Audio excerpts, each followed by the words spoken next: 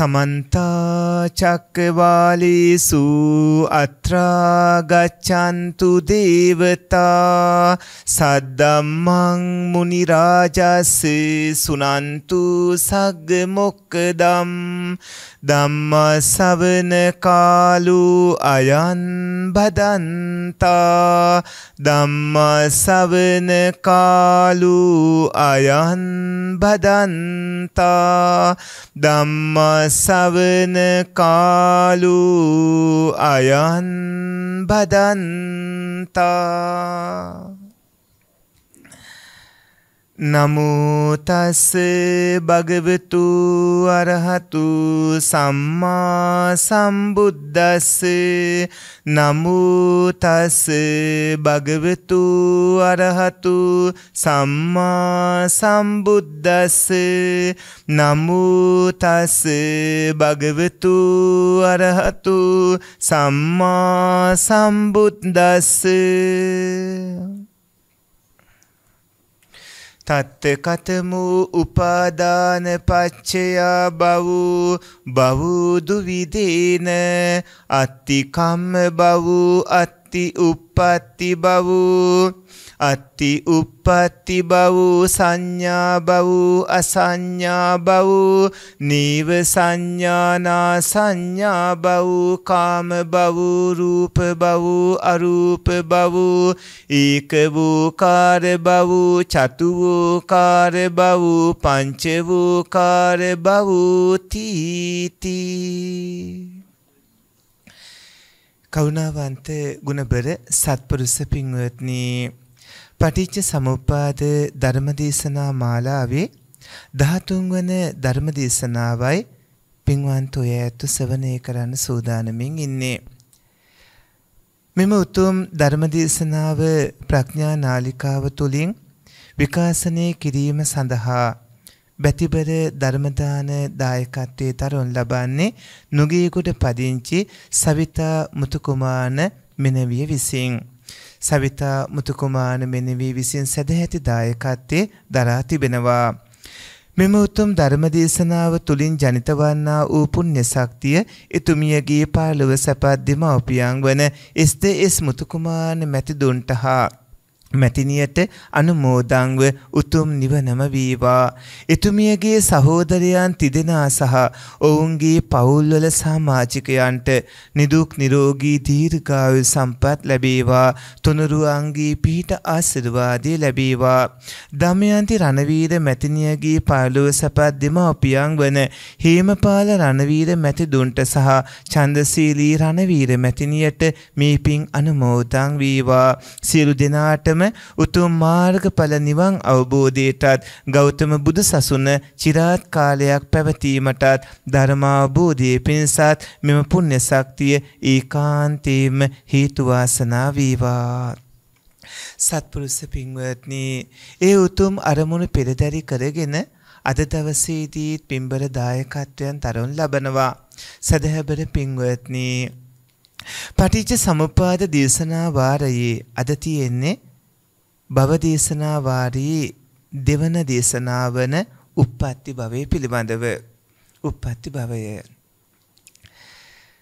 අවිද්‍යා සංකාර විඥාන නාම රූප සලආයතන පස්ස වේදනා තණ්හා උපාදාන භව ජාති ජරා මරණ පටිච්ච සමුප්පාද ධර්මයේ අංග තියෙනවා ඔක්කොම 12ක්.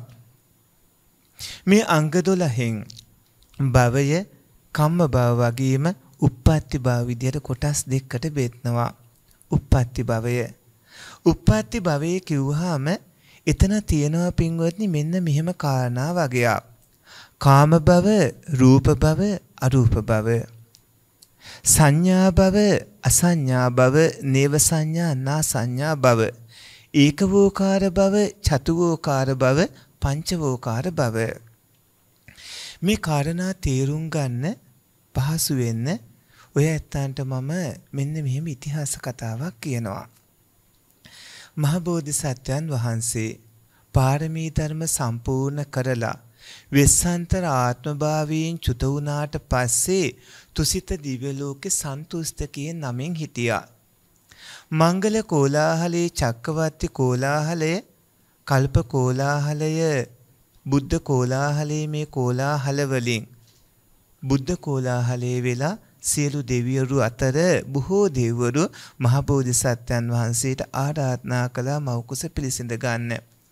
මේ වෙනකොට 80 මහා ශ්‍රාවකයන් වහන්සේලා අග්‍ර ශ්‍රාවකයන් වන උත්තමයෝ, ඒ වගේම අනිකුත් මහා ශ්‍රාවක ශ්‍රාවිකාවන් වන ඇත්තෝ ඔක්කොගේම හේතු සම්පත් මොහුකුරා ගිහිලා ඔක්කොම එකම කාලෙක ඉපදෙන විදිහට කටයුතු හැදිලා.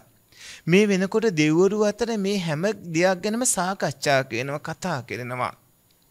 දෙවියන්ගේ ආරාධනාව හින්දා ඒ සඳහාම කල්පලක්ෂය පාරමී දම්පිරු මහා මායා දේවිය සුද්ධෝදන මහරහතුමා කියන මව්පියන්ට දාව මහ බෝධිසත්වයන් වහන්සේ මෙලොව උප්පත්තිය ලැබුව වෙසක් පොය දවසක. අවුරුදු 29 දී ගීගේ අත්හැරියා. ගීගේ අත්හැරියේ හැමෝම ඉපදෙනවා, ලෙඩ වෙනවා, මානයටපත් වෙනවා. අරතරන් ලස්සනට හිටි යසෝදරා දේවියට දැන් දරු ගැබක් පිහිටලා ඇය දරුවා ප්‍රසූත කළා. ඒ ප්‍රසූත කරපු බව ආරංචි වුණා. මහ බෝධිසත්වයන් වහන්සේ මේ වෙනකොට සතර පේ නිමිති දැකලා නුවණ හොඳට මුහුකුරා ගිහිල්ලා මේ සියලුම දෙනා උපදිනවානේ. රාහුල කුමාරයා ඉපත්න වගේ හැමෝම උපදිනවා. ඒ වගේම පුංචි කාලේ අම්මා මිය ගියා වගේ හැමෝම මරණයටපත් වෙනවා. සියලුම දෙනා ඉපදෙනවා, මානයටපත් වෙනවා, නැවත උපදිනවා, නැවත මානයටපත් වෙනවා, වයසට යනවා, දෙට වෙනවා. මේක නැති කරන ක්‍රමය මොකද්ද? මේ හැමෝම ගලව ගන්න ඕනේ. මහ බෝධිසත්වයන් වහන්සේ ගිහිගේ අත්හැරියා. ටිකෙන් ටික ගුරුවරු හොයාගෙන ආලාර කාලාම තාපස්තුමා ළඟට ගිහිල්ලා හිත දියුණු කරන ක්‍රමවල පියවරවල් 8න් 7ක්ම ඉගෙන ගත්තා. ඒ කියන්නේ ආකින්චඤ්ඤායතනෙ දක්වා ඉගෙන ගත්තා. දැන් හිත දියුණු කරන පියවරවල් වලින් ධාන 7ක් තියෙනවා. ඊට පස්සේ මහ බෝධිසත්වයන් වහන්සේ උද්දකරාම පුත තාපස්තුමා ළඟට මේ ඉතිහාස කතාව මේ විදිහටම දැනගන්න ඕන. හුඟක් කට්ටිය අර විශ්වවිද්‍යාලවල එහෙම උගන්වන්නේ අපිට අවශ්‍ය නිවැරදි ක්‍රමයට නෙමෙයි පටලවලානේ. අවුල් කරවල උගන්වන හින්දා හුඟක් කට්ටිය නොමග ගිහලා සම්පූර්ණ මුළු කතාවම එක්ක පිළිවෙලට මේක දැනගන්න ඕන. ඊට පස්සේ උද්දකරාම පුත තාපස්තුමා ළඟට ගියා. උද්දකරාම පුත තාපස්තුමාගේ නේව සංඥා නා සංඥායතනෙ දක්වා දැනගත්තා. දැන් අෂ්ටඵල සමාපත්තිලාභී තාපස කෙනෙක්. අෂ්ටඵල සමාපatti උපදවා ගත්ත අපේ සිද්ධාර්ථ තාපස්තුමා දැනගත්තා එතනත් නැ ඉපදීම නතර කරන ක්‍රමය. ඊට පස්සේ පස්සක තවුස එතෙන්දී එකතු වුණා. එහෙමම පිරිස යනවා නීරංජලා ගංගුඩට දුෂ්කර ක්‍රියා කරන්න. ශරීරයට අධික විදිහට දුක් දුන්නොත් නිවන් ලැබේ. දැන් අෂ්ටඵල සමාපatti උපදවා ගත්තා. හිත දියුණු කරනවා නම් දියුණු කරන්න පුළුවන් උපරිම ප්‍රමාණය නේව සංඥා නා සංඥායතනෙ දක්වා විතරයි. ඊට පස්සේ පංචාභිඥා ඒ වගේ ආනිසංස ධර්ම. ඒ නිසා හිත දියුණු කිරීමේ උපරිමයක් දන්නවා. රජසැප කම්සැප විඳීමේ උපරිමයක් දන්නවා. දැන් මහ බෝධිසත්වයන් වහන්සේ ශරීරයට අධික දුක් දෙන්න පටන් ගත්තා. අධික දුක් දීලා අන්තිමට සිහි කල්පනාව නැති වෙනකොට තේරුම් ගත්තා මේ ක්‍රමයෙන් ලෝතර සම්මා සම්බුද්ධත්වයට ලබන්න බෑ. සිහි කල්පනාව නැත්නම් එතන බුදු වෙන්න විදියක් නෑනේ. ඊට පස්සේ බෝධිසත්වයන් වහන්සේ ආර්ය අෂ්ටාංගික මාර්ගයේ පිළිපදින්න ගත්තා. අෂ්ටඵල සමාපත්තිලාභී ඊදිමා තාපස්තුමාගේ ඒ පෙර හේතු සම්පත් මොහුකුරා යෑමත් එක්ක එදා අර පාරමී ධර්ම පුරන්නට දීපංකර බුදුරජාණන් වහන්සේගේ ඒ කාලේදී අදිෂ්ඨාන කරලා ඒ හේතු සම්පත් මොහුකුරා යෑමත් එක්ක ආර්ය අෂ්ටාංගික මාර්ගයේ පිළිපදින්න පටන් අර ගන්නකොට පස්සක තවසන් යන්න ගියා. මහ බෝධිසත්වයන් වහන්සේ වෙසක් පොයේ දවස වෙනකොට සුජාතා සිටුදියනිය දුන්නු කිරියාහාර වළඳලා සොත්තිය බමුණා දුන්නු කුසතනාට මිට අරගෙන නැගෙනහිර දිසා බලා ගයාවේ බෝධීන් වහන්සේ ළඟ චතුරංග සමන්නාගත වීරයෙන් අර සකස් කරගත්ත වජ්‍රාසනයේ මත වැඩ හිඳමින් ආනාපාන සති භාවනාව වඩන්න ගත්තා. හිත දියුණු කරගෙන යනකොට දැන් පරණ පුරුදු ආලාර කාලාම උද්දකරාම පුත තාපසවරුන්ගෙන් දැන ඉගෙන ගත්ත ඒ ප්‍රථම ධානය, ဒုတိ ය ධාන ආදී ඒවට අනුපිළිවෙලින් සමවැදිලා රාත්‍රී පෙර යම වෙනකොට පුබ්බේ නිවාසානුස්මති ඥානෙ උපදවා ගත්තා. පෙරවිසු ආත්ම භාව සිහි කරන නුවණ. දැන් ඕනෑම කෙනෙක් ඔබ වේවා අපි වේවා දැන් මේ ඉන්න වෙලාවේ ඔබ අපි අනුභව කරපු ආහාරය, ඔබේ අපේ ශරීරයේ උණුසුම, ඔබේ අපේ සිත ඒ කර්ම, මේ හේතුන්ගෙන් ඔබේ අපේ රූප සනයක් පාසා ඇතිව නැතුව යනවා. අපේ ඔබේ විඥාන ඇසේ කනේ නාසයේ දිවේ ශරීරයේ හෘද වස්තුවේ මෙහෙම ඇති වෙලා නැතිව එහෙම යනවා. එතකොට ඊයේ පෙරේද ඔය විදිහට කලින් භවයේ මෙහෙ උපදින විදිහ, ඒ වගේම ඊට කලින් බලාගෙන යනකොට ආත්ම භාව 10000 ගණන් ලස්ස ගණන් ඈත අතීතයේ පෙරවිසු ආත්ම භාව පරිසා කරමින් මහා බෝධිසත්වයන් වහන්සේ මේක සිද්ධ වෙන්නේ කොහොමද, ඉපදෙන්නේ කොහොමද, මැරෙන්නේ කොහොමද, නැවත උපදින්නේ කොහොමද, මේ ක්‍රියාවලිය සිද්ධ වෙන්නේ කොහොමද කියලා හොයන්න ගත්තා. එහෙම හොයාගෙන තව රාත්‍රී මධ්‍යම යාමේ වෙනකොට ඒක සිදුවන විදිහ බලන්න ගත්තා. සිදුවන විදිහ බලනකොට චුතූපපාත ඥානෙ, මෙතනින් මෑන කෙනා අහපව උපදින්නේ කොහොමද? මෙතනින් මෑන කෙනා උපදින්නේ කොහොමද කියලා බලනකොට ඇහි පිල්ලමක් ගහද්දී ඇතිවන ලක්ෂ ගාණක් සිත් අතරේ මහ බෝධිසත්වයන් වහන්සේ දැක්ක එක හිතක් නෙමෙයි තියෙන්නේ, හිත් පරම්පරාවක්. ගිනි පෙනෙල්ලක් නැත්තම් පහුගිය කටින මාස ඔබ දකින්න ඇති ගිනි බෝල කරකවනවා, වේගෙන් කරකවාදී තනි රවුමක් වගේ. හැබැයි නුවණැති කෙනෙක් ඒක තනි රවුමක්ද නැත්තම් කොහොමද මේක වෙන්නේ කියලා බලාගෙන යනකොට එයාට හම්බ වෙනවා නෑ මේක මේ රවුමකට මේ විදිහට බෝල කීපයක් ගැට ගහලා තියෙන්නේ රෙදි කම්බි වලින් ගැට ගහලා තියෙන්නේ. ඒක ගැලවිලා විශ් වෙන එක නවත්තන්න. ඒ විදිහට මේ භූමි තෙල්වල පොඟවල තියෙන එක හම්බ වෙනවා. ඒ වගේ මහා බෝධිසත්වයන් වහන්සේ හොයාගෙන පරිස්සා කරගෙන යනකොට චුතවන ඇත්තෝ නැවත ප්‍රතිසන්දිය ලබනකොට ඒක සිද්ධ වෙන්නේ කොහොමද කියලා දැක්කා. ඒක සිදු වෙන්නේ පින්වත්නි ඇතිවන කර්ම හිත්වල විපාක විදිහට. එතකොට සිතේ තියෙන ධර්ම මොනවද කියලා බැලුවා. එතකොට හිත කියන්නේ අරමුණු දැනීම විතරයි. හිතේ තව තියෙනවා සබ්බචිත්ත සාදාන් චෛතසිකයෝ. පස්ස වේදනා සංඥා චේතනා ඒකාගතා ජීවිතේන්ද්‍රිය මනසිකාරයෝ. සිතේ තව තියෙනවා විතක්ක විචාර අදිමොක්ක විරිය පීති ඡන්ද, මේ නම් වලින් කියවුණු එක ක්‍රියාවන් කරන ධර්මතා වගේක්. තව තියෙන අකුසල් වලදී මෝහය, අහිරිකේ, අනෝත්ප්පේ, ලෝභය, උද්ධච්චය ආදී විදිහට පින්වද තවත් ධර්මතා වගේක්. මෙන්න මේ වගේ කුසල් සිත් වලදීත් එහෙම ධර්ම වගේක් තියෙනවා. මහා බෝධිසත්වයන් වහන්සේ හොඳට බැලුවා මේ මොකද්ද මේ සිද්ධ වෙන්නේ, කොහොමද උපදින්නේ, ආත්මයක්ද, නැවත මේ යන්නේ කොහොමද, උපදින්නේ කොහොමද කියලා. එතකොට තමයි දැක්කේ මෙතන මේ සිදුවෙන්නේ පටිච්ච සමුප්පාද ක්‍රියාවලියක්. මේ සංසාර චක්‍රයක්. මෙතන අවිද්‍යාව, සංඛාර, විඥාන, නාම රූප, සලආයතන, පස්ස වේදනා, තණ්හා, උපාදාන භව, චාති ජරා මරණ, මේ අංග 12ක සංසාර චක්‍රයක්. මේක තීරුම් ගන්න මේ කේන්තිය අධිකව ඉන්න කෙනෙක්ට බෑ. මේක තීරුම් ගන්න රාගය අධිකව ඉන්න කෙනෙක්ට බෑ. මේක තීරුම් ගන්න ඉර්ෂ්‍යා මාන ආදියෙන් පිරුණු කෙනෙක්ට බෑ. මේ කාරණා තීරුම් ගන්න සිහිය ඕන, නුවණ ඕන. නුවණින් විමසා බලන්න ඕන. බොහෝම ප්‍රබල විදියට මේක පරික්ෂා කරන්න පුළුවන් සිහි නුවණ උපදවා ගත්ත කෙනෙක් වෙන්න ඕනේ. ඒ සිහියෙන් නුවණින් ඉන්න ඇත්තෝ නුවණින් විමසා බලනකොට ඒ ඇත්තන්ට මේ එකින් එක හම්බ වෙනවා. පරික්ෂා කරලා මේක දකින්න පුළුවන්කම තියෙනවා. මහා බෝධිසත්වයන් වහන්සේ පටිච්ච සමුප්පාද ධර්මය අවබෝධ කරගත්තා. සත්පුරුෂ පින්වත්නි, පටිච්ච සමුප්පාද ධර්මය අවබෝධ කරගෙන අවසන් වෙනකොට ලෝතර සම්මා සම්බුද්ධත්වයට පත් වුණා.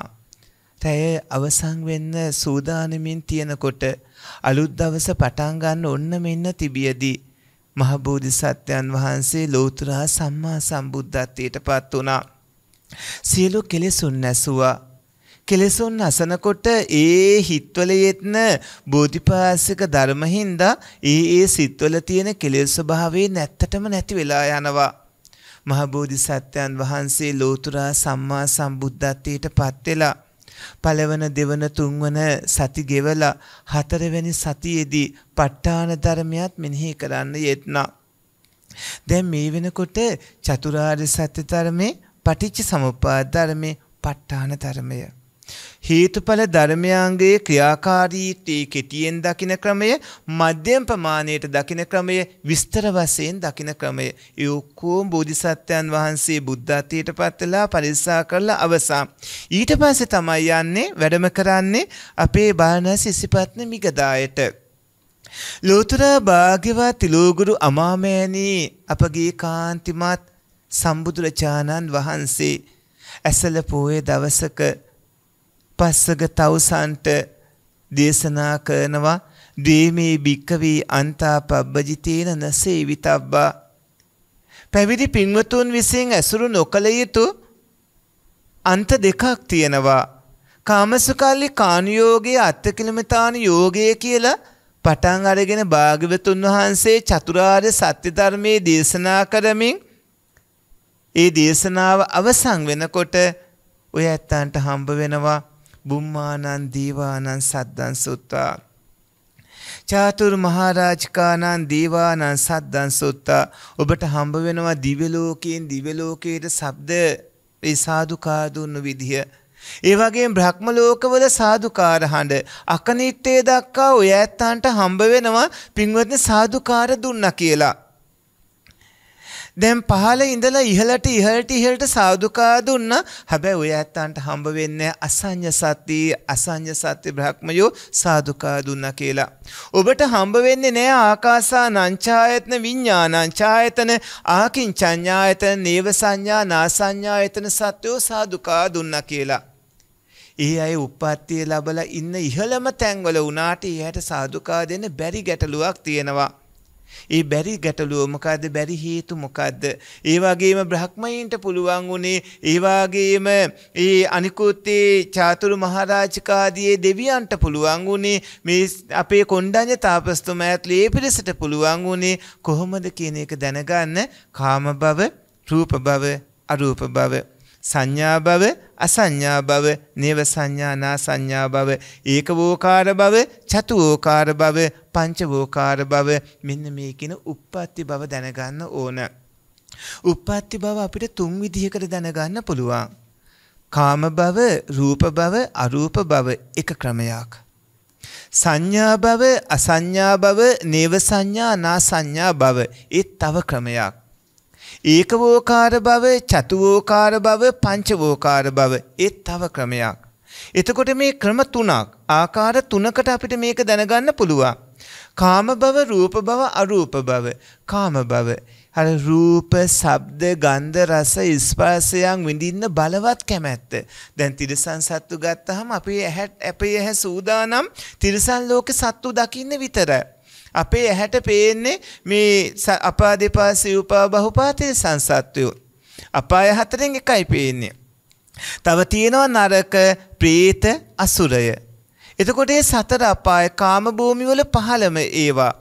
ඒක පහළම ඒවගෙනුත් පහළම එක තමයි අවීචී මහ නරකාදිය. මේ විදිහට කාම භූමි 11න් හතරක් මනුස්ස භූමියට පහළින් තියෙනවා. පස්වෙනි එක මනුස්ස භූමිය. ඊට පස්සේ චාතුරු මහරජකය, තාවතින්සය, යාමේ තුසිතේ නිම්මාරතේ පානිම්මිත වසවර්තිය. මේ තැන්වල උපදිනකොට අර අපි කලින් දේශනාවේදී දේශනා කළානේ කම්ම භව කියලා. කම්ම භවවල තියෙනවා පින්වත්නි ප්‍රතිසන්දිය ලබා දෙන්න පුළුවන් විඥාන 19ක් තියෙනවා. අකුසල විපාක විදිහට අකුසාසී 12 විපාක විදිහට කරගන්න හැම පහළ අකුසල කර්මයකටම විපාක විදිහට ලැබෙන්නේ එක විඥානයක්. ඒ ලැබෙන විඥාණයෙන් ඒ කට්ටිය නරක තිරසම් പ്രേත අසුර කියන සතර අපායේ උප්පත්තිය ලබනවා. කර්ම භවය නිසා ඒ කට්ටියගේ උප්පත්තියේ කාම භවයේ පහළම භූමි 4. ඒකත් කර්මවල හැටියට වෙනස් වෙනවා. ඊට පස්සේ මනුස්ස භූමිය උප්පත්තිය. මනුස්ස භූමිය උපදිනකොට අර ප්‍රතිසන්දි විඥාන 19න් දැන් එකක් සතර අපායට යනකොට තව 9ක් මනුස්ස භූමියට ලැබෙනවා. අහේතුක සුගති විදිහට උපතින් අන්ධගොළු බිහිරි මන්ද බුද්ධිකාදී තත්වය. ඒ වගේම දි හේතුක විදිහට 4යි මේ ති හේතුක විදිහට 4යි. ති හේතුක 4යි දි හේතුක 4යි අහේතුක සුගති එකයි විදිහට ගත්තාම මෙතන 9ක් තියෙනවා. ඒ 9 ලැබෙන්නේ අර කර්මවල මේ විපාක විදිහට. ඒ කියන්නේ පුඤ්ඤාභි සංකාරවල විපාක විදිහට මෙහෙම උප්පත්තිය ලැබන මනුස්ස ලෝකේ. ඊට පස්සේ ඊළඟට කාම භවවල තව අපිට වඩා ඉහළින් 6ක් තියෙනවා. ඒ තමයි චාතුරු මහරාජකය, තාවතින්සය, යාමේතු ස්තේ නිම්මාරතිය පා නිමිත වසවාර්තිය. ඒ කියන දිව්‍ය ලෝකවල උප්පත්තිය ලැබෙන්නේ අර කිව්ව මහා කුසාසිත 8ට ලැබෙන විපාක විදිහට දි හේතුක හෝ ති හේතුක විදිහට. දැන් මනුස්ස භූමියයි සතර අපායයි දිව්‍ය ලෝක 6යි කියන කාම භූමි 11න් මගපල් ලබන්න පුළුවන් පිරිස පහළ වෙන්නේ මනුස්ස ලෝකේ දිව්‍ය ලෝකේ විතරයි. හැබැයි දිව්‍ය ලෝකෙත් ඉන්නවා උප්පත්තියෙම ධාන මාර්ගඵල උපදවා ගන්න බැරි විදිහට උපදින පිරිසක්. මනුස්ස භූමියෙත් ඉන්නවා ධාන මාර්ගඵල උපදවා ගන්න බැරි විදිහටම උප්පත්තිය ලබන පිරිස් දෙකක්. එහෙම ස්වභාවයක් තේරුම් ගන්න ඕන මේ කාම භූමි. ඊට පස්සේ රූප භූමි. රූප භූමි කිව්වහම රූපාවචර බ්‍රහ්ම ලෝක. රූපාවචර බ්‍රහ්ම ලෝක බ්‍රහ්ම පාරිසජ්‍ය බ්‍රහ්ම පුරෝහිත මහා බ්‍රහ්ම. මහ බෝධිසත්වයන් වහන්සේ ආලාර කාලාම තාපස්තුමාගෙන් ප්‍රථම ධානය ඉගෙන ගත්තා. ප්‍රථම ධානයේ පහළම දුර්වල මට්ටමට මේ දියුණු කරගෙන ඉන්න කෙනෙක්ම වුණාට පස්සේ උපදින්නේ බ්‍රහ්ම පාරිසජ්‍ය. ප්‍රථම ධානයේ මධ්‍යම ප්‍රමාණයට දියුණු කරගත්ත කෙනෙක් උප්පත්තිය ලබන්නේ බ්‍රහ්ම පුරෝහිතේ. ප්‍රථම ධානයේ ප්‍රබල විදිහට දියුණු කරගත්ත කෙනෙක් උප්පත්තිය ලබන්නේ මහා බ්‍රහ්මයේ. එතකොට ප්‍රථම ධාන භූමි 3ක් තියෙනවා. දැන් ඊට පස්සේ මහ බෝධිසත්වයන් වහන්සේ ဒုတိ ය ධානයේනේ පුරුදු කළේ. ဒုတိ ය ධානයේ දුර්වල විදිහට මධ්‍යම විදිහට ප්‍රබල විදිහට පරිත්තාභ අපමානාභ ආබස්සර. ඊට පස්සේ තුතිය ධානයේ පරිත සුභ අපමාන සුභ සුභකින්හ. චතුර්ථ ධානයේට භූමි 7ක් එනවා සුද්ධාවාසත් එක්කම. එතකොට අසඤ්ඤ සත්ත්ව වේහප්පලය. දැන් සුද්ධාවාස ලැබෙන්නේ අනාගාමී උතුමන්ට. දැන් අවිහ අතප්ප සුදස්ස සුදස්සී අකනිට්ට කියන මෙන්න මේ භූමි වලින් එකක තමයි ගටිකාර කියන බ්‍රහ්මයා උප්පත්තිය ලැබලා හිටියේ. ගටිකාර කියන බ්‍රහ්මයා කලින් කාශ්‍යප බුදුජානන් වහන්සේ කාලේ අපේ ජෝතිපාල මානවකයා විදිහට අපේ බෝසතාණන් වහන්සේ උප්පත්තිය ලැබලා ඉන්නකොට එදා හිටියේ යහළුවා. එදා හිටියේ කලණ මිතුර තමයි බෝධිසත්වයන් වහන්සේ අභිනිෂ්ක්‍මණය කරනකොට සිවුරු පිළිකර ටික ගෙනල්ලා දෙන්නේ. ඒ ගටිකාර බ්‍රහ්මයා. එයා උප්පත්තිය ලැබලා හිටියේ මේ කිව්ව පංච සුද්ධාවාස වලින් එකක. දැන් ඔන්න රූප භූමි ටික. රූප භූමි ඔක්කොම 16ක් තියෙනවා. ඒ 16න් එකක් තමයි අසඤ්ඤ සත්වය. පංච සුද්ධාවාස විදියට 5ක් තියෙනවා. අනෙත් අනේ භූමි වලත් ඒ විදිහට සත්වය උපදිනවා. ඊට පස්සේ පින්වත්නි අරූප භූමිය. අරූප භූමි 4ක් තියෙනවා. අරූප භූමි වල රූපේ නැහැ. අරූප භූමි 4ක් තියෙනවා. ආකාසානං ඡායතනේ, විඥානං ඡායතනේ, ආකින්චඤ්ඤායතනේ, නේව සංඥානා සංඥායතනේ කියලා. ආකාසානං ඡායතන විඥානං ඡායතන ආකින්චඤ්ඤායතන නේව සංඥානා සංඥායතනේ විදිහට එහෙම පින්වත්නි භූමි 4ක් තියෙනවා. ඒ අරූපී භූමි විවිධාකාර විදිහට සත්වයෝ නිවන රූපය නැති කර ගැනීම කියලා හිතලා හුඟක් හිත දියුණු කරගත්තට පස්සේ ගමන වරද්දගෙන ඔන්න ඔය වගේ අරූපී භූමි වල උප්පත්තිය ලබනවා. දැන් මේ කාම රූප අරූප ක්‍රමයට ඒක ක්‍රමයක්. දැන් අපිට තව ක්‍රමයක් තියෙනවා. සංඥා භව, අසංඥා භව, නේව සංඥා නා සංඥා භව.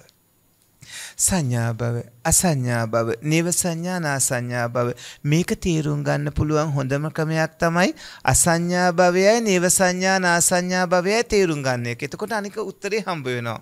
අසංඥා භවය කියන්නේ සංඥාවක් නැති තැන අපිට හම්බ වෙන අසංඥ සත්‍යය. අසංඥ සත්‍ය එක භූමියයි. ඊට පස්සේ නේව සංඥා නාසංඥා භවය කියන අරූපී භූමිය වල ඉහළම එක 84000ක් මහා කල්ප ජීවත් වෙන තැන ඒක නේව සංඥා නාසඤ්ඤායතනෙ. එතකොට අපිට සංඥා භව වෙන් වෙනවා. දැන් අරූපාවචර භූමිය වල නේව සංඥා නාසඤ්ඤා භවය අයින් කළාට පස්සේ තව මුල් තුන ආකාසානං ඡායතනේ, විඥානං ඡායතනේ, ආකින්චඤ්ඤායතනේ කියන එන්නේ තුනමත්. ඒ වගේම අපිට රූපාවචර බ්‍රහ්ම ලෝකවල අසංඥ සත්‍ය අයින් වුණාට පස්සේ ඉතිරි 15වත් කාම භූමි 11ම ගත්තහමත් අර දෙක අයින් කළාම මේ ඔක්කොම සංඥා භවය. සංඥා භව, අසංඥා භව, නේව සංඥා නාසංඥා භව. අසංඥ භවය එකයි, නේව සංඥා නාසංඥා භවය එකයි, සංඥා භවය ඉතුරු ඔක්කොම භූමි 31න්. ඊට පස්සේ තව ක්‍රමයක් තියෙනවා. ඒ ක්‍රමේ තමයි පින්වත්නි ඒකවෝකාර භව, චතුවෝකාර භව, පංචවෝකාර භව. අපිට හුඟක් උපකාර වෙනවා ධර්මයේ ඉගෙන ගන්න එක. ධර්මයේ දැන ගන්න එක හරිම වටිනවා. ධර්මය දන්නේ නැහැ කියන්නේ ඒක හුඟක් භයානකම කාරණාවක්. බුදු පියාණන් වහන්සේ ලෝකෙ පහළ වෙන්නේ ධර්මයේ දේශනා කරන්නනේ. ඒ ධර්මය නිවැරදිව හරියටම ත්‍රිපිටකය, අටුවා ටීකා, අනු ටීකා, විසුද්ධි මාර්ගයේ වැනි පරිවාර ග්‍රන්ථත් එක්කම දැනගන්නට ඕනේ. ඒක හරියට දැනගන්නට ඕනේ. නිවැරදිව निराවුල දැනගන්නට ඕනේ. අපි ධර්මයේ දැන ඉගෙන ගන්න ඕනේ. ධර්මයේ දැන ඉගෙනගෙන මේ ගැට ලිහෙන්න පටන් ගන්නකොට ඔය ඇත්තෝ මේ ලෝකේ සතුටින්ම ජීවත් වෙන දවස් වෙනවා. ඔය ඇත්තන්ගේ ජීවිතයට ලැබෙන සුවේ සැනසෙල්ල මෙච්චරයි කියන්න බැරි තරම්. ඔය ඇත්තන්ට පේනවා මෙයා කිව්ව එක වැරදි, මේක වැරදි, මේ දුස්තිය වැරදි, මේක වැරදි. ඔබ ආර්ය පරිේශකයෙක් වෙලා ඔබේ පරිේශනයේ ප්‍රතිඵල ඔය ඇත්තන්ට හම්බ වෙලා රසායනාගාරයකට විද්‍යාඥයෙක් ඇතුල් වෙලා එයා පරිේශනයක් කරනකොට එයාට හම්බ වෙනවා කලින් තිබ්බ මතවාද වැරදි, මේක තමයි නිවැරදි උත්තරේ, මේක තමයි හරි පැහැදිලි උත්තරේ කියලා. මේ වගේ ඔය ඇත්තෝ අරඤ්‍යගතෝවා, රුක්ක මූලගතෝවා, ශුඤ්ඤාගාරගතෝවා නිසීදති පල්ලංකං ආභුචිත්වා උචුං කායම් පනිදාය පරිමුඛං සතින් උපට්ඨපෙත්තා විදිහට ආරණ්‍යකට ගිහිලා රුක්ෂ මූලයකට ගිහිලා පාළු තැනකට ගිහිලා විවේකයෙන් භාවනා කරන්න අරගෙන ආත්මය කියන්නේ මොකද්ද කියලා හොයාගෙන යනකොට ඔබ දකිනවා පංච උපාදානස්කන්ධේ. සත්‍යේ පුද්ගලයෙක් මම කියලා කියන්නේ කවුද කියලා හොයාගෙන යනකොට ඔය ඇත්තන්ට හම්බ වෙනවා ස්කන්ධ ධාතු ආයතන ඉන්ද්‍රිය ධර්මයන්. ඔය ඇත්තන්ට හම්බ වෙනවා පින්වත්නි හේතුඵල ධර්මයන්ගේ ක්‍රියාකාරීත්වය. ඔබට හම්බ වෙනවා විවිධාකාර හේතුන්ගෙන් හටගන්න ධර්මතාවල මහ විශාල වැඩපිළිවෙල ලොකු කතාවක් හම්බ වෙනවා. ඒ කතාව ගොඩාක් ගැඹුරින් විමසගෙන යනකොට ඔබට දැනෙනවා ඒකට හුදකලාව ඕන, ඒකට තනියම ඉන්න ඕන, ඒක විවේකයෙන් කරන්න ඕන දෙයක්. ඔය ඇත්තෝ එකින් එක හොයාගෙන යනවා, පරික්ෂා කරගෙන යනවා. රසායනාගාරයට ගියේ විද්‍යාඥයා අරක පරික්ෂා කර යනකොට අන්තිමට උත්තරේ ගන්නවා වගේ ඔය ඇත්තෝ ආත්මය හොයාගෙන යද්දී ඔබට හම්බ වෙනවා සත්පුරුෂ පින්වත්නි මෙන්න මෙතන රූපේ තියෙන්නේ. රූපේ ලැබුණේ කොහොමද කියලා බලනකොට ඔබට හම්බ වෙනවා කලින් භවයේ හිතිය තැනින් මානයටපත් වෙනවා. මැරෙනකොට ඒ භවයේ අන්තිමට ඇති වෙන්නේ චුතිසිත. ඒ චුතිසිත ඒ භවයට අදාළව හිතන පාත්න විදිහට අනුව සැකසුණු හේතුඵල ධර්මයන්ගේ ක්‍රියාකාරීත්වයක් විදිහට පවතින ධර්මතාවයක්. ඒක තමයි අවසානයේට ඇතුණු හිත. ඒකෙන් ඒ භවයේ අවසන් වුණා විතරයි. ඊට කලින් ඇති වුණා කර්මසිත වගේක්. තදාරම්මන භවංග ඇතුව හෝ නැතුව. ඒ ඇතිවෙච්ච කර්ම හිත්වල අවසන් කර්ම හිතට ලැබෙන විපාක විඥානයේ තමයි චුතියත් එක්ක මෙතන ප්‍රතිසන්දියේ විදියට පහළ වුණා. චුතියත් එක්ක ප්‍රතිසන්දියේ විදියට විඥානයේ පහළ වෙද්දී විඥානයේ තියෙන උපාතිති භංග කියලා අවස්ථා තුනයි. ඒ අවස්ථා තුනේදී විඥානයේ යෙදනවා නම් ඒකුප්පාද නිරෝධාච ඒකාලම්බන වත්තුකා. ඒකුප්පාද ඒක නිරෝධ ඒකාලම්බන ඒකවත්තුක. ඒකුප්පාද සිතත් එක්ක එකට ඇතිවන ධර්ම වගේක් තියෙනවා චෛතසික. ඒක නිරෝධ හිත නැති වෙද්දිත් ඒවා හිත නැති වෙනකොටම නැති වෙනවා. ඒකවත්තුක හිත ඇතිවන වස්තුවේම හට ගන්නවා. ඒකාලම්බන හිත ගත්ත අරමුණම ගන්නවා. ඒ ස්වභාවයේ තියෙන චෛතසික ධර්ම ටිකක් තියෙනවා. ඒව තමයි වේදනා සංඥා සංකාරයෝ. අතනින් චුත වෙනකොටම අර කර්ම විපාක විඥානයේ තමයි ප්‍රතිසන්දි විඥානයේ උනේ. එතකොට කලින් හිටිය කෙනා බල සම්පාන දෙවි කෙනෙක් නම් ඒක වෙනස් වෙලා සමහරට සුනකයෙක් වෙලා. කලින් හිටිය කෙනා බල සම්පාන මිනිසෙක් නම් ඒක වෙනස් වෙලා සමහරලාට බල සම්පාන දෙවි කෙනෙක් වෙලා. කලින් හිටිය කෙනා ගගරා පොකුණ යූරේ හිටිය ගෙම්බ වගේ වෙලා එයාගේ මානාසන්න වෙලාවේ බුදුජානක වහන්සේගේ හඬ අහලා ඊට පස්සේ චුත වෙලා දිව්‍ය ලෝකෙ ඉපදුණු දෙවි කෙනෙක් වගේ වෙලා. ඒක තිබුණු තත්ත්වේ වෙනස් වෙලා භවාංග චිත්ත සන්තතිය වෙනස් වෙලා අපි ගෙම්බෙක් ළඟ තියාගෙන ගෙම්බෙට්ට මේ ටික කිව්වට එයාට තේරෙන්නේ නැහැ. එයාට පුළුවන් බකබක් කියන්න විතරයි. ඒ වගේම අපි තව සතෙක් අරගෙන සුනකයෙක් විවිධ සතෙක් ළඟට අරගෙන ඒ සතාට මේවා තේරුම් කළාට එයාගේ භවාංග චිත්ත සන්තතියේ කර්ම විපාකය ලැබිලා තියෙන විදිහ හැටියට මේ භවයට ලැබිලා තියෙන ඔය ක්‍රමය. ඒ නිසා එයාට තේරෙන්නේ නැහැ. තේරුම් ගන්න තරම් ඒ කෙනාට ශක්තියක් ඇති තැනක් නෙමෙයි ඒක. හැබැයි සත්පුරුෂ පින්වත්නි මනුස්ස භූමියේ උපතින් අන්දගොළු බිහිරි මන්ද බුද්ධිකයටත් ඕක නැති වුණාට දි හේතුකයටත් නැති වුණාට ති හේතුකයට පුළුවන් කෙලෙස් නසන්න. හැබැයි අ හේතුක සුගතියට දි හේතුකයට ධර්මයේ දැනීගෙන ගන්න බැරි ප්‍රශ්නයක් නැහැ. ඒ ඇයට දැනීගෙන ගන්න පුළුවන් අවබෝධ කරගන්න බෑ. ඒ ඇයට අවබෝධ කරගන්න ශක්තිය නැහැ. අවබෝධ කරගන්න හැකියාව නැහැ. ඒ ඇගේ හිත සූදානම් නැහැ. ඒ භවාංග චිත්ත සන්තතිය මේක දරා ගන්න. මේ බෝධිපාසික ධර්ම 37 යෙදෙන තත්වයට ඒක දරා ගන්න සුදුසු විදියට ප්‍රඥාව නැහැ එතන. සුදුසු විදියට අමෝහේ නැහැ එතන. ඒක දරා ගන්න පුළුවන් විපාක විඥානයක් ඕන වෙනවා. දැන් මේ වචන මේ විදිහටම කියන්නේ ඔය ඇත්තන්ට එතකොට හරියටම තේරුම් ගන්න පුළුවන් මේ මොකද්ද කියන්නේ කියලා. මේ විදිහටම කිව්වොත් ඔය ඇත්තන්ට මේක හොඳටම තේරුම් ගන්න පුළුවන්. ඒ වචන දන්නේ නැත්නම් ඉංග්‍රීසි භාෂාව ඉගෙන ගන්නකොට වචන දන්නේ නැත්නම් මොකද කරන්නේ? ශබ්දකෝෂය අරගෙන බලනවානේ. ඔය ඇත්ත ඒ වගේ වචන දන්නේ නැත්නම් ඒ වචන ලියාගෙන ඊට පස්සේ ඒක නැවත පස්සෝ දැනගන්න පුළුවන් ක්‍රමයකින් දැනගන්න ඕනේ. දැනගෙන ඉගෙනගෙන ඒ ටික හුරු වුණාට පස්සේ බුදු පියාණන් වහන්සේ මේවා හඳුන්වන්න ඒ වචනම කියලා තියෙන්නේ ඒක ඒ විදිහටම දැනගන්න ඕන හින්දා අපි මේ වචන ටික දැනගත්තාම අපිට ක්‍රමයේ තේරුම් ගන්න පුළුවන්කම හම්බ වෙනවා. සදහැබර සත්පුරුෂ පින්වත්නි මෙන්න මේ ආකාරයට සත්වයෝ චුත වෙලා ප්‍රතිසන්දිය වෙනකොටම ප්‍රතිසන්දි විඥානයේ කර්ම විපාකයක්. ඒ ප්‍රතිසන්දි විඥානයේ ඒකෝපාද ඒක නිරෝධ ඒකාලම්බන ඒකවත්තුක විදියට යෙදෙන චෛතසික ධර්ම තියෙනවා. ඒ ප්‍රතිසන්දි විඥානයේ පහළ වෙනකොට පහළ වුණු තැන මව්පියන්ට අදාළව ඒ මව්පියන්ගේ පාර්ශව වලින් රූපේ ලැබෙනවා. මිනිස්සුනා මිනිස්සෙන්ගේ ඒ සුක්ක ඩිම්බ සංසේචනය කැස්බෑවුන් ආදී කුරුල්ලන් නම් ඒ ඇගේ බිත්තරේ ඇතුලේ තියෙන ස්වභාවය. ඒ වගේම සලඹයින් සහ අනිකුත් සත්වයින් නම් එහෙමයි. විවිධාකාර සත්ව වර්ග නම් එහෙමයි. මේ හැම සත්ව වර්ගයකම උප්පත්ති කතාව මේ තියෙන්නේ. දැන් ඉස්සෙක් ගත්තත් මහ මුහුදේ ඉන්න ඔක්කොම සත්ව වර්ගයා අපේ ඇහැට පේන නොපේන සුද්ධ ජීවීන්ගේ නම් සියලුම සත්ව වර්ගයා මේ කියන ක්‍රමයට අහු නොවන කිසිදු සත්වයක් නැහැ. මේ කියන ක්‍රමයට සියලුම ආකාරයේ සියලුම සත්වයෝ අයිති වෙනවා. සියලුම විදිහේ සියලුම ආකාරයේ සියලුම සත්ව වර්ගයා පින්වත්නි මෙන්න මේ කියන උප්පත්ති ක්‍රම වලට අයිති වෙනවා. එතකොට ඒකවෝකාර බව චතුවෝකාර බව පංචවෝකාර බව කියලා කිව්වහම ස්කන්ධ එකක් තියෙන විදිහකුත් තියෙනවා. ස්කන්ධ හතරක් තියෙන විදිහකුත් තියෙනවා. ස්කන්ධ පහම තියෙන විදිහකුත් තියෙනවා. දැන් ඒවත් වෙනස් වෙනවා. දැන් චුති ප්‍රතිසන්දිය සිද්ධ වෙලා මිනිස්සු වගේ තැනක නම් ඊයේගේ ප්‍රතිසන්දි විඥාණය පුළුවන් අහේතුක සුගති දි හේතුක ති හේතුක විදියට පහළ වෙන්න. එහෙම පහළ වෙනකොට එතන රූපේ ලැබෙන රූපේ අම්මා තාත්තකින් ලැබෙන්නේ ලැබුණු වෙලාවින්ම රූපේ ස්ථිරව තියෙන්නේ නැහැ.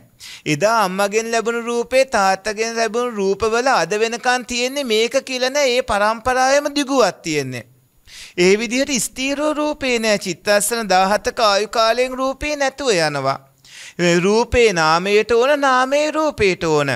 හිත පහළ වුණේ වස්තු රූපයෙන්. ඒක කර්ම විපාක විදිහට ලැබුණා. හැබැයි ඒ රූපේ ලැබුණේ මව්පියන්ගේ කාරණාවෙන්. කර්ම විපාක විදිහට මව්පියන්ගේ කවුණු වලින් මේ විදිහට තමන්ගේ කර්ම විපාක විදිහට ඒ වස්තු දසකේ ලැබුණා. ඒ වගේම කාන්තාවක්ද පිරිමියෙක්ද කියන කාරණාව තීරණය වන භාව දසකයත් මව්කුස පිරිසිඳ ගද්දිමයි ලැබෙන්නේ. දැන් මේ දරුවෙක් හම්බෙන්නilla මාස 2-3ක් එහෙම යනකොට සමහර අය බෝධි පූජා තියතිය අනේ මට පිරිමි දරුවෙක් ගැහැන් දරුවෙක් ලැබෙන්න කියලා ප්‍රාර්ථනා කළා. ඒව වෙන්නේ නැහැ. ඒව ඕන්නම් විහාර මහදේවිය කළා වගේ මව්කුස පිළිසිඳ ගන්න කලින් තමයි ඒව කරන්න ඕන. එතකොට බලාපොරොත්තු ඉෂ්ට වෙන්නේ. මෙතන මේ විදිහට භාව රූපයක් කාන්තාවක්ද පිරිමියෙක්ද කියන එක තීරණය වන ඒ රූපේ ලැබුණට පස්සේ ඒක වෙනස් කරන්න පුළුවන් කමක් නැහැ. ඒක ලැබෙන්න කලින් ඒක වෙනස් කර ගන්න ඕන. මේ විදිහට පංච උපාදානස්කන්ධය පහළ වෙන්නේ. ඒ පංච උපාදානස්කන්ධේ තවම තියෙන්නේ මිනිස්සෙන්ගේ නම් ඉපදුණු ගමම ආයතන දෙකයි. 77 වෙනි දින රාත්‍රියේ තමයි ඉතිරි ආයතන ටික ලැබෙන්නේ. මේකට අදාළ ඊළඟ ටික දැනගන්න අපි ඕක විස්තර කළා විඥාන දේශනාවාරයේදී නාම රූප දේශනාවාරයේදී එහෙම අපි ඒ ටික දේශනා කළා. ඒ විස්තර ටික දැනගන්න ඕන නම් ඒ දේශනාවාර ශ්‍රවණය කරන්න ඕන. සදහැබර පින්වත්නි මෙන්න මේ ආකාරයට ඒකවෝකාර බව, චතුවෝකාර බව, පංචවෝකාර බව කිව්වහම මනුස්ස භූමියයි සතර අපායයි ඊට පස්සේ ඊළඟට හම්බ වෙනවා චාතුරු මහරජකේ තාවතින්සේ යාමේ තුස්තේ නිම්මාරතිය පානිම්මිත වසවර්තිය. ඊට පස්සේ හම්බ වෙනවා අපිට බ්‍රහ්ම පාරිසජ්‍ය බ්‍රහ්ම පුරෝහිත මහා බ්‍රහ්ම පරිත්තාබ අපමානාබා බස්සර පරිත්ත සුභ අපමාන සුභ සුභකින්හ වේහප්පලේ අසඤ්ඤ සත්‍යය අවිහාතප්ප සුදස්සුදස්සී අකනිට්ට ආකාසානං ඡායතනේ විඥානං ඡායතනේ ආකින්චඤ්ඤායතනේ නේව සංඥා නාසඤ්ඤායතනේ කියලා භූමි 31ම.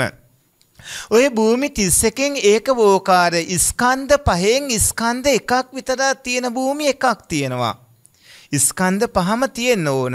ස්කන්ධ පහ අනිවාර්යයෙන්ම තියෙනවා. බුදුරජාණන් වහන්සේ දේශනා කරන මහණෙනි මම ස්කන්ධ පහෙන් තොරව සත්පුද්ගල කතාව කියන්නේ නැහැ. පින්වත්නි ස්කන්ධ පහම තමයි. ඒ වුණාට අසඤ්ඤ සත්‍යයේ తాවකාලිකව අපිට වඩා ආයු කාලයේ වැඩි වුණාට මහා කල්ප 500ක ආයු කාලයක් හිටියාට ඒ කට්ටියට ඒ තැන්වල ඒ මහා කල්ප 500ක් හිටියත් එක ස්කන්ධයකින් ඉඳලා චුත වෙනකොට හපව ස්කන්ධ පහට එනවා. හරියට නිරෝධ සමාපත්තියේ ඉන දින 7ක කාලේ වගේ. ස්කන්ධ පහට නැවතෙනවා. මේ ලෝකේ තියෙන ඕනම දෙයක් තියෙන තත්වයෙන් තවත් තත්වයකට වෙනස් කරන්න පුළුවන්. ස්කන්ධ පහ ස්කන්ධ එකක් කරගෙන ටික කාලයක් ඉන්න පුළුවන්. ඒක ලෝක කතාවේදී දිගු කාලයක් නෙමෙයි අපිට මහා කල්ප 500 දිගු එකක් වුණාට. ලෝක කතාවේදී ඒක ඊටාම කෙටි කාලයක්. ඊට පස්සේ ස්කන්ධ හතරක් තියෙනවා. ස්කන්ධ හතරක්. ඒ ස්කන්ධ හතරක් තියෙන තැන් තමයි ආකාසානං ඡායතනේ විඥානං ඡායතනේ ආකින්චඤ්ඤායතනේ නේව සංඥා නාසඤ්ඤායතනේ කියලා කියන්නේ. රූපේ නෑ ඒ තැන්වල.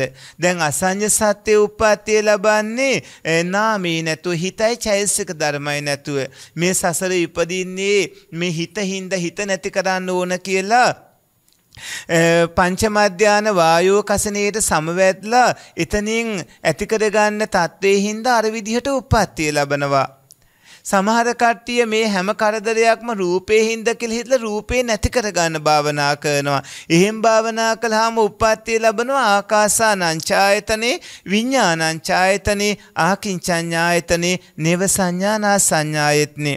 දැන් අතන අසඤ්ඤ සත්‍ය මහා කල්ප 500ක් වුණාට ආකාසානං ඡායතනේ මහා කල්ප 20000ක්.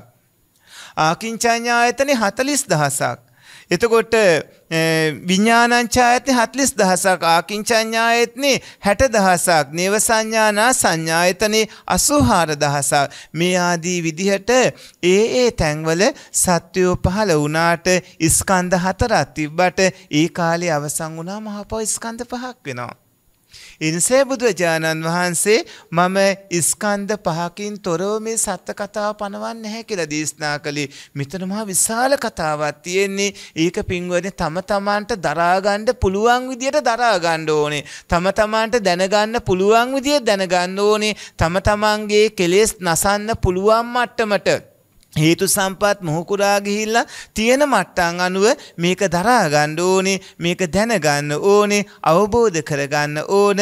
මේ ආත්මයක් තියෙනවා කියලා දෘෂ්ටියකට එන්න හොඳ නැහැ. සත්‍යයේ පුද්ගලයෙක් මම කියලා කෙනෙක් ඉන්නවා කියන දෘෂ්ටියකට එන්න හොඳ නැහැ. ඒක තේරුම් ගන්න ධර්මයේ හොඳට සාකච්ඡා කරන්න ඕනේ. නැවත සාකච්ඡා කරන්න ඕන. මේවා නැවත හොයන්න ඕනේ. නැවත විමසන්න ඕන. ඔය ඇත්තන්ට හොයාගෙන යන ධර්මකා ගොඩක් තියෙනවා. දැන් ආශ්‍රව විදිහට කාමාසව, භවආසව, දිට්ඨාසව, අවිජ්ජාසව ඒ විදිහට තියෙනවා. අනුසේ ධර්ම තියෙනවා, ඕග ධර්ම තියෙනවා, යෝග ධර්ම තියෙනවා, ගාන්ත උපාදාන ක්ලේශ ධර්ම තියෙනවා. මේ ධර්මතා එකින් එක මොනවද කියලා ඒවා හොය දැන ඉගෙන ගන්න ඕන.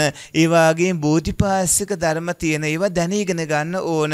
අපිට මේ ඔක්කොම දැනගන්න ඕනද නිවන් දකින්න කියලා ප්‍රශ්නකෝ සමහර අයට එන්න පුළුවන්. දාරුචීරිය මහරහතන් වහන්සේ හිටගෙන ඉන්නකොටම ධර්මාවබෝධය ලැබුවා නම් ඇයි අපිට බැරි ඔච්චර ගොඩක් ඒවා ඇහුවද? මෙච්චර මේ ස්වාමීන් වහන්සේලා ඔච්චර කියන ඔය ගැඹුරු දේවල් ගොඩක් ඉගෙන ගත්තද? දාරුචීරිය හාමුදුරු හිටගෙන ඉද්දිම ධර්මාවබෝධය ලැබුවානේ. එහෙම ප්‍රශ්නයක් අහන්න පුළුවන්. ඉතින් දාරුචීරිය හාමුදුරු කියන්නේ දාරුචීරිය හාමුදුරුවන්ටනේ. දාරුචීරිය මහරහතන් වහන්සේ කියන්නේ මේ අපේ පදුමුත්තර බුදුරජාණන් වහන්සේගේ කාලෙදී තව ස්වාමින් වහන්සේ නමක්ව වහා ධර්මාබෝධයේ ලබන බිස්සුන් අතර අගතන්තුරේ පිහිටවනවා දැකලා අනේ මටත් ඒ තනතුර ඕන කියලා ප්‍රාර්ථනා කරගෙන එදා පදුමුත්තර බුදුරජාණන් වහන්සේගේ විවරණ ලැබූ උතුමන් වහන්සේලා එක සම්බුදු සසුනක මේ 80 මහා ශ්‍රාවකයන් වහන්සේලා අතර ඒ වගේ අගතන්තුරක් ලැබෙන වහා ධර්මාබෝධයේ ලබන බිස්සුන් අතර අගතන්තුරක් ලැබෙන අවස්ථා එකයි තියෙන්නේ. ඒ දාරුචීරිය මහරහතන් වහන්සේ. ඒ දාරුචීරිය මහරහතන් වහන්සේ තමයි කාශ්‍යප බුදුරජාණන් වහන්සේගේ ශාසනයේදී 20000ක් කල් මහානදම් පිරපු අර අනිත් බිස්සුන් වහන්සේලාත් එක්ක ගල්තලාවට වැඩි හාමුදුරුවන්ගේ එක නමක් වෙන්නේ. එතකොට ඒ දාරුචීරිය මහරහතන් වහන්සේ කියන හැම උත්තමේ අනිත් ඇත්ත ඔක්කොම පදමුත්තර බුදුරජාණන් වහන්සේගෙන් විවරණ ලැබලා ඉන්නවද? ඒ වගේම කාශ්‍යප බුදුරජාණන් වහන්සේ කාලේ අවුරුදු 20000ක් කාලයක් අර ගල්පව්වේ ඒ සිදුවීම් වලට අදාළව එහෙම මහන්දම් පුරනවද? පින්වත්නි එහෙම නැහැ. දාරුචීරිය මහරහතන් වහන්සේ කියන්නේ දාරුචීරිය මහරහතන් වහන්සේට මෙතන තියෙනවා සුඛාපටිපදා කිප්පා විඤ්ඤාදී ප්‍රතිපදා 4ක්. ඒ ප්‍රතිපදා 4න් එක්තරා ප්‍රතිපදාවකින් සසරින් ඉගොඩව නිවන් දකින්නට යන ගමනේ හේතු සම්පත් ලැබෙන ක්‍රමයක් තියෙනවා. සමහරුන්ට මේ කාරණා දැන් අවශ්‍ය නැතු වුණාට කලින් භවවල මේවා ගැඹුරින් හොඳට අවබෝධ කරගෙන ඒ වගේ විපාක ශක්තිය තියෙනවා. ඒ නිසා ඒ අයට බුදුරජාණන් වහන්සේ දීර්ඝ ධර්ම දේශනාවක් කරනකොට දේශනාව අවසන් වෙන්න කලින් පටන් ගද්දිම මගපල් ලබන්න පුළුවන්. හරියට අපේ උපතිස්ස කෝල්ත දෙන්නගේ සිද්ධිය වගේ. දැන් උපතිස්ස කෝල්ත දෙන්න කියන්නේ අනෝමදස්ස බුදුරජාණන් වහන්සේ කාලේ අසංඛ්‍ය එකකුත් කල්පලක්ෂයකට කලින් විවරණ ලැබූ උත්තමයෝ. ඒ තරම් දීර්ඝ කාලයක් හේතු සම්පත් මොහු කුරාගෙන ආපු උත්තමයින්ට බණපද 2ක් ඇහෙනකොට 4ක් ඇහෙනකොට සෝවාන් වෙන්න පුළුවන්කම ලැබුණා. අනිත් අය කොහොමද මේ තත්ත්වයටපත් වෙන්නේ? ඉතින් පුළුවන් අය ඉන්නවා නම් හේතු සම්පත් තියෙන අය ඉන්නවා නම් මේ විදිහට දැන ඉගෙනගෙන යනකොට ඒ අය භාවනා කරනකොට ඒ අය ධර්මයේ හැසිරෙද්දී ඒ අය දන් දීම, සිල් රැකීම, භාවනා කිරීම ආදී දිකටම සිද්ධ කරගෙන යනකොට ඒ අයගේ මේ මනුස්ස ජීවිතයේ සුරසිත වෙලා දාන ආදී දිට්ඨ ධම්ම වේත්නේ කර්මයේ රුකුල හින්දා නිදුක් නිරෝගී කන් දීර්ඝායුෂ ආදී ලැබෙලා මනුස්ස ජීවිතයේ සුරක්ෂිත වෙනවා. සීලාදී ගුණධර්ම හින්දා අඩු ආයුෂින් මැරෙන්නේ නැතුව ජීවිතය ආරක්ෂා වෙනවා. දැන් පළවෙනි සිල්පදේ රකින්නකොට අඩු ආයුෂෙන් නොමැරී ඉන්න පුළුවන් දීර්ඝායුෂ ලැබෙනවා මේ වගේ ප්‍රතිඵල ගොඩක් හම්බ වෙනවා ඒ වගේම භාවනාදිය කරනකොට බෝධිපාශික ධර්ම දියුණු තියුණු වෙලා ඒ ඇයට මඟපල් ලබන්න පුළුවන්කම ලැබෙනවා සදහැබර පින්වත්නි ධර්මයේ දැනගන්න ඕන ධර්මයේ පිළිපදින්න ඕන සසරින් එගොඩ වෙන්න ඕනේ සසර ස්වභාවය දැනගන්න ඕන ඒකට ඔය ඇත්තන්ට පටිච්ච සමුප්පාද ධර්ම දේශනා මාලාව අතිශයින්ම උපකාර වෙනවා පටිච්ච සමුප්පාද ධර්මයේ නැවත නැවත මෙනෙහි කරන්න ඕන නැවත නැවත ශ්‍රවණය කරන්න ඕන ඒක පළවෙනි පාර අහලා දැනගත්තට වඩා දෙවෙනි පාර තව අවබෝධ වෙනවා තුන්වෙනි පාර තව අවබෝධ වෙනවා හොඳටම අවබෝධය යම් මට්ටමක හොඳට වැඩෙන්න නම් ගොඩක් වාර අහන්න ඕන ඔය ඇත්තන්ට චතුරාර්ය සත්‍ය ධර්මයේ කෙටියෙන් හේතුඵල ධර්මයන්ගේ ක්‍රියාකාරීත්වය දේශනා කළ තියෙන ක්‍රමය පටිච්ච සමුප්පාද ධර්මයේ මධ්‍යම ප්‍රමාණයට හේතුඵල ධර්මයන්ගේ ක්‍රියාකාරීත්වය දේශනා කළ තියෙන ක්‍රමය මේ කරපු එකම දේශනාවක් වුණත් ඔය ඇත්තෝ පළවෙනි පාර අහනකොට ලැබුණු අවබෝධය නෙමෙයි දෙවෙනි පාර මේ දේශනාව අද කරපු මේ දේශනාව වුණත් අද අපි මේ 13 වන දේශනාව වාරේනේ කරන්නේ ඒකේ උප්පත්ති භවයේනේ උප්පත්ති භවය කරන මේ දේශනා වාරිය වුණත් ඔයාට තව පාරක් ඇහුවොත් ඔබට ලැබෙන අවබෝධය වැඩි ඊට පස්සේ තව පාරක් ඇහුවොත් තව ලැබෙන අවබෝධය වැඩි තව පාරක් ඇහුවොත් තව ලැබෙන අවබෝධය වැඩි ඔයාට අහන්න ඔබට ලැබෙන අවබෝධය වැඩි ඒක තමයි මේ පටිච්චසමුප්පාද ධර්මයේ තියෙන ස්වභාවය පටිච්චසමුප්පාද ධර්මයේ පින්වත්නි පරික්ෂා කර බලන්න ඔබට වැටහෙන ප්‍රමාණය අතිවිශාලයි සංසාර සාගරයේ විවිධාකාර ස්වභාවයන් පින්වත්නි හොඳටම වටහාගෙන ඔයාට මේ විදිහට දිගටම කටයුතු කරනකොට ඔබ තුල විශාල නිවීමක් ඇති වෙනවා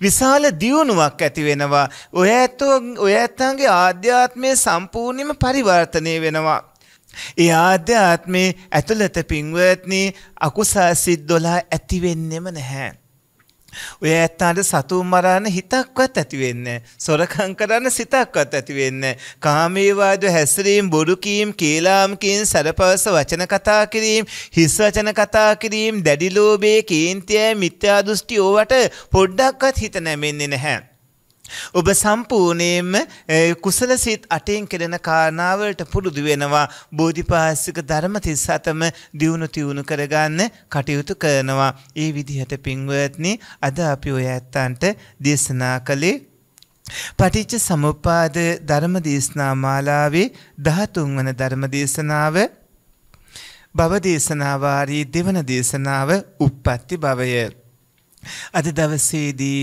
මේ පින්බර ධර්ම දේශනාව සඳහා බැතිබර දායකත්වයේ දරන්නට යෙත්නා මෙම උතුම් ධර්ම දේශනාව ප්‍රඥා නාලිකාව තුළින් විකාශනය කිරීම සඳහා නුගේ ගොඩ පදිංචි සවිතා මුතුකුමාන මෙනවිය විසින් සදැහැති පින්බර දායකත්වයේ දරන්න යෙත්නා අපේ පින්වන්ත සවිතා අම්මා මේ පින්බර ධර්ම දේශනා මාලාව අඛණ්ඩවම සංවිධානය කරගෙන එනවා තව දේශනා වාර 2ක් විතර අවසන් වුණාට පස්සේ ඔය ඇත්තන්ට ප ဋ ාණ ධර්ම දේශනා වාරයත් ශ්‍රවණය කරන්න වාග්ය හම්බ වෙනවා සදහැබර පින්වත්නි නිතර අහන්න හම්බ වෙන්නේ නැති මේ වගේ ධර්ම දේශනාම ඔය ඇත්තන්ට දේශනා කරන්නේ ඔබ මේ ධර්ම කාරණා දැනගන්න ඕන හින්දා සසරින් ඉගොඩ වෙන්න ඕන හින්දා ඔබට පෙර පින් නිසා මේ වටිනා අවස්ථාව ලැබිලා තිනවා ඔබේ පෙර පින් හින්දා ඔය ඇත්ත ධර්මයේ හැසිරෙමින් සසරින් ඉගොඩ වෙන්න කටයුතු කරගන්නට ඕන අද පින්බර බැතිබර දායකත්වයන් දරමින් මෙම උතුම් ධර්ම දේශනාව තුලින් ජනිත වන්නා වූ පුණ්‍ය ශක්තිය එතුමියගේ පාළුව සපත් ආදරණීය දෙමව්පියන් වන එස්.ජේ. මුතුකුමාන මැතිදුන්ට හා මැතිනියට ඒකාන්තයෙන්ම අනුමෝදන් වෙත්වා ආදරණීයම ස්නේහබර මෑණියන් වහන්සේට පියාණන් වහන්සේට දූත පුරා මේ පින් අනුමෝදන් වෙත්වා එතුමියගේ සහෝදරයන් තිදෙනා සහ ඔවුන්ගේ පවුල්වල සමාජිකයින්ට නිදුක් නිරෝගී දීර්ඝායු සම්පන්නිය ලැබේවා තුනුරුවන්ගේ පිහිට ආශිර්වාදය ලැබේවා දමයන්ති රණවීර මැතිනියගේ පාළුව සපත් දෙමව්පියන් වන හේම පූපාල රණවීර මැතිදුන්ට සහ චන්දසීලී රණවීර මැතිනියට ඒකාන්තයෙන්ම මේ පින් අනුමෝදන් වෙත්වා.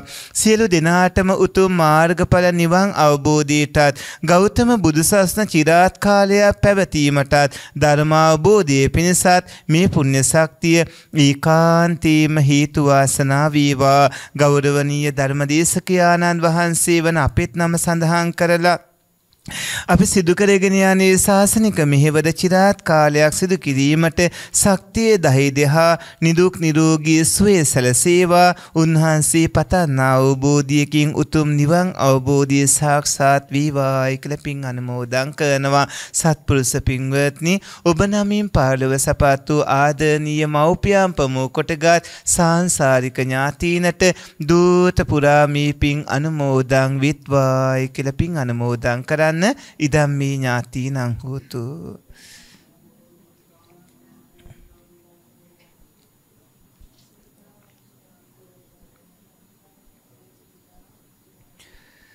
අල්පේසාක්‍ය මහේසාක්‍ය මහානුභාව සම්පන්න පින් කැමති දෙවිවරු මේ පින් අනුමෝදන් විත්වා. පින් අනුමෝදන් වන දෙවියෝ නිරන්තරයෙන්ම ඔබ හැම දිනම රකිත්වා.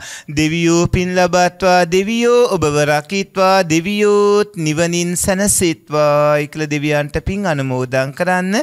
ආකාසට්ටාච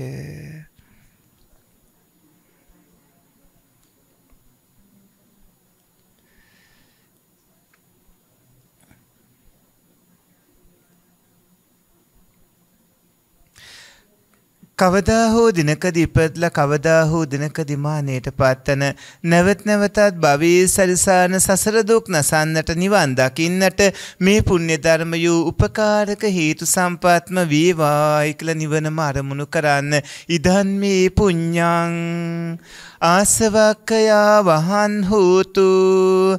මේ පින නිවන් අවබෝධ වීම පිණිසම හේතු වේවා. මේ කුසලයේ බලයෙන් නිවන් දකිනාතුරුම පස්පව් දස අකුසල් කරන බාලයින්ගේද අසත්පුරිසයින්ගේද පාපමිත්‍රයින්ගේද ආශ්‍රය නොලැබේවා. දානාදී පින්කම් කරන සීලාදී අනන්ත ගුණ පුරන විදර්ශනාදී භාවනා වඩන සත්පුරිසයින්ගේද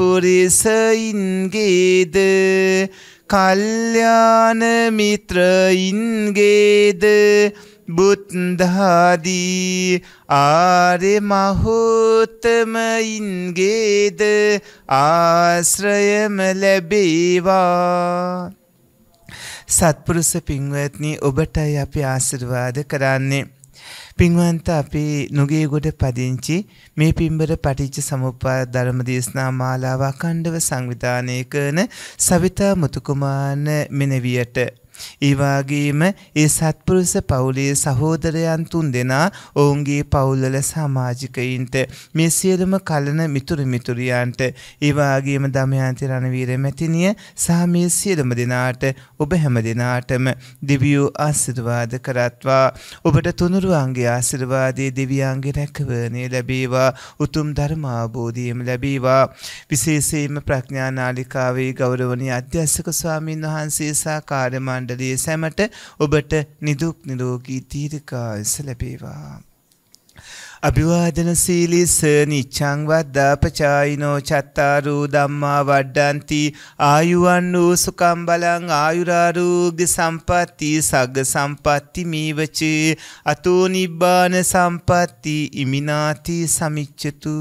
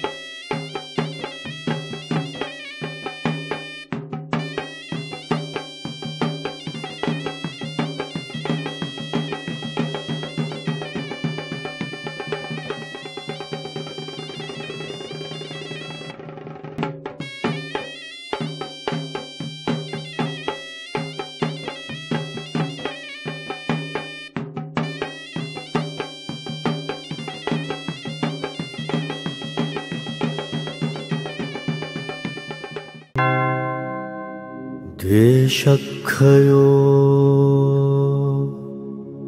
निब्बानम्